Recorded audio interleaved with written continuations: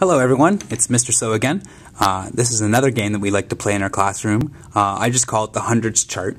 What it teaches the students to do is realize their patterns in numbers, and especially adding in tens, twos, fives, and ones can really build those patterns up. Eventually this can be turned into multiplication later on when they get into the older grades.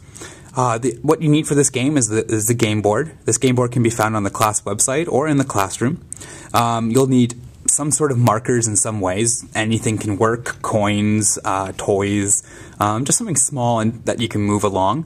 You'll need a paper clip as well to create that spinner, and you'll need a pencil in order for that to spin. Now the nice thing about these is that all you do is flick, and whatever it lands on, so in this case it landed on +5, you would then take your marker and move 5. Now some kids may go 1, 2, 3, 4, 5. Some may say, oh, there's 5. What you want to encourage the students to do is start to realize how much 5 is. So that if they got a 5 again, they don't have to count 1, 2, 3, 4, 5. They just go 5 and 5 is 10. That is the goal, but eventually they'll be working up towards it. And then of course the next person goes again.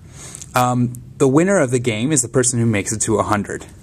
By all means, have discussions around where the patterns are happening. What happens when they move 10? What happens when they move 5? What do you notice about those numbers? Those are great questions to be asking as you play this game. I hope you enjoy.